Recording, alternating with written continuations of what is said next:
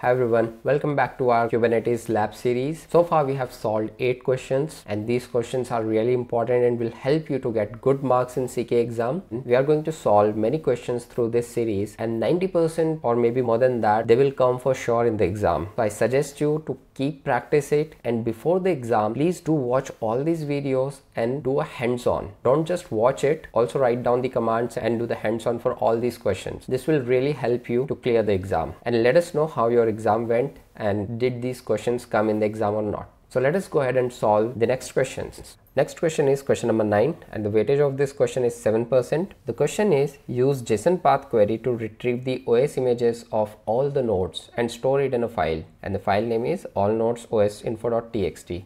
and this should be stored at root location. So what we need to do is we need to get OS images of all the nodes that is present in the cluster and then store those in a text file, and there is a node as well. The OS images are in the node-info section under the status of each node. This will help us to walk through the hierarchy. As I have suggested before, you need to keep open the cheat sheet. So we are going to use the cheat sheet. So here in the cheat sheet, as you can see, we have a kubectl command, kubectl get nodes -o JSON path, and we are getting the items and their status. And in this particular example, we are trying to get the addresses, that is external IP, under status. So we are going to use this example. Let us go ahead on killer coda. So I'm going to use this path, but before that, let us just go ahead and check what is the output of this. So you will get the output of this command kubectl get nodes -o JSON. Let me just zoom it a bit. Kubectl get nodes -o JSON. So this has given us the output in JSON format, and here is item, and then under this we have status. As per this cheat sheet, we were getting external IP address. So we don't want external IP address, rather we want OS images. So we just need to look inside status and get OS images. So here under status we have nodeInfo, and under that we will have OS images. So here is the OS image. So we need to get this output and store it in a file. So now we know the whole path. I'm simply going to use the command kubectl get nodes -o JSON path, because we need to use JSON query, and under item we have status, and under node-info we have OS image. So with this hierarchy you can get any information within the output of this whole command. Let us see the file name, all-nodes-os-info.txt, all-nodes-info.txt. I'm just going to hit enter, and let us check the output if we have got the right output. I'm just doing cat on this file, and as you can see we have obtained the OS info of the node, and here it is Ubuntu 20.04, and this was present here under the node info. So here under the node info we have OS image Ubuntu 20.04 LTS. So we are done with this question. Let us move on to the next one. Next question is question number 10, and the weightage of this question is 4% because this is a simple one. We just need to create a persistent volume. The question is create a persistent volume with the given specification, and following are the specification. Volume name PV demo, storage should be 100 MB, and access mode should be ReadWriteMany, host path should be /pv/host data. So let us clear the screen and let us open the documentation in a new tab. Within this we'll just search for persistent volume. So persistent volume is something which you cannot create with imperative command, that is kubectl command, or YML content, and accordingly create a YML file and edit it as per the given specification. I'm just opening the persistent volume documentation.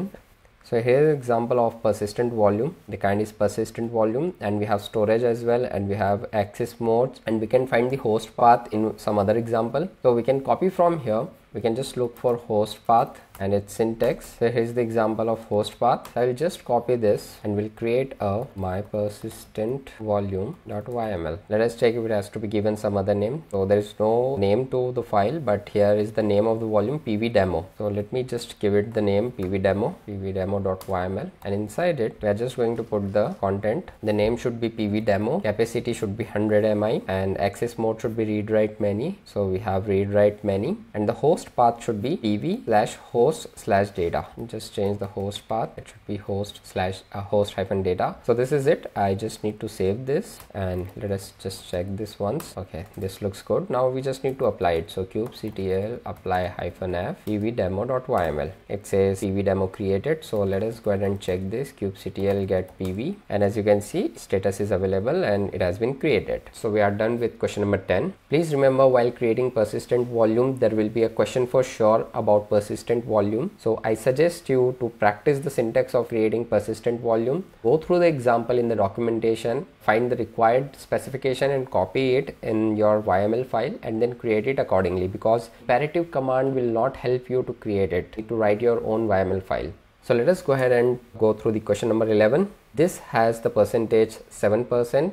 This kind of question can also be there for sure. It is also an important question. There is a worker node, node01, which is not responding. We need to debug this issue and fix it. So we are back on our control plane. Please note that while switching to different question in the exam, you will need to switch to different context. The Kubernetes context I am talking about. So it will be given in the exam. So just make sure you are switching the context as per given in the exam. If you are not switching it, then you will end up doing the question in the wrong context, or you will not be able to do it at all because resources will not be available in other context. Please make sure you are on the right context and you are also on the right node or control plane. The question is you should go to a node by doing SSH, otherwise be on the control plane. Let us go ahead and solve this one.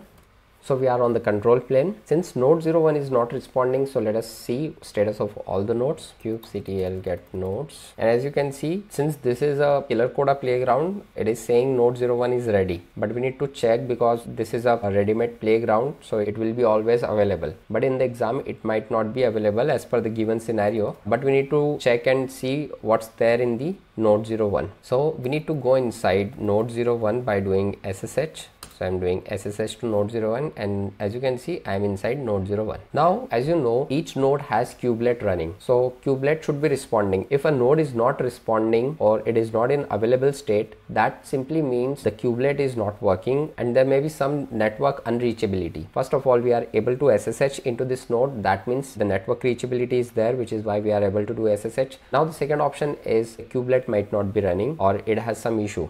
So let us go ahead and check if kubelet is running.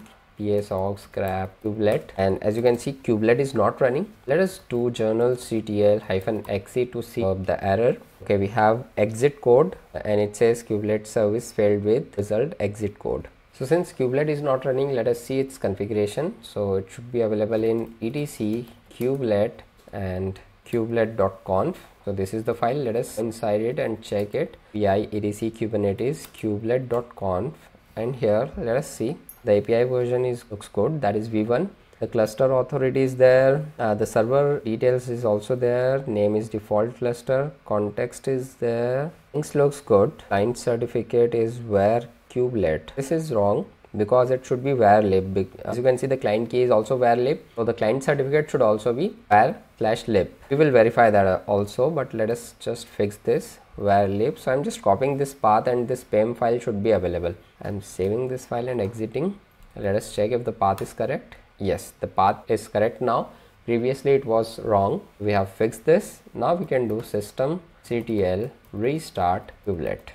Okay, now it should be running. Let us see ps grep kubelet, and as you can see, now the kubelet is running. Now you can exit and check kubectl get nodes, and it should show the node01 in ready state. In this particular case, it was already in ready state before as well, even though kubelet was not running, because this is a killer coda playground, but the exam playground will not be exactly same as this. So there you will actually see the issue. This is just a recreation of that scenario. So far we have done 3 more questions, and total question we have covered is 11 questions. We are increasing the complexity of the questions slowly. Once we are done with all these questions, we also have a video already available on my YouTube channel about CKA exam tips. So you must go through that video before attempting the exam.